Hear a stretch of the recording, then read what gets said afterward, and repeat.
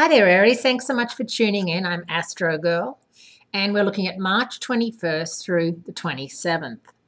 And happy birthday to all those Rams celebrating their big day this week. It's an interesting week because not only is the sun in your sign, but Mercury, the planet of communication and clear thinking, moves into your sign as well, where it takes up residence through early May. When it moves into Taurus and at the end of May, it goes out of phase or retrograde. So make sure that you're crossing the T's and dotting the I's and really getting prepared for the fact that Mercury is going to go out of phase.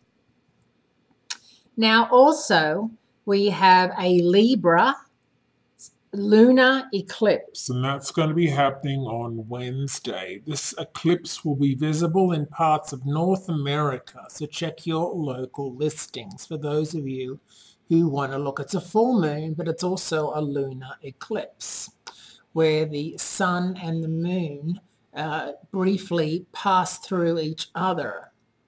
So just know that if your birthday falls within a day on either side of March 23rd, this eclipse could mean there will be an important event in your life sometime during the next 12 months.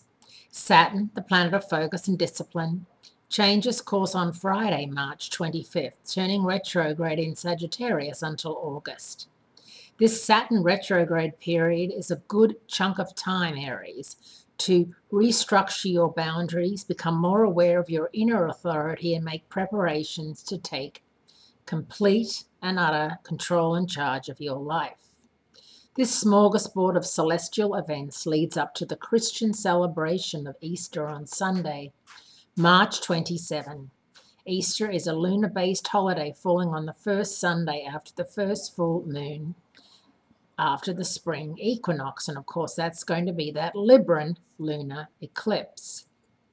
Now with Aries in your sign, you really have to think before you speak and make sure that you don't hurt any tender feelings or say something that's going to reverberate and maybe come back on you and you wish you hadn't said it.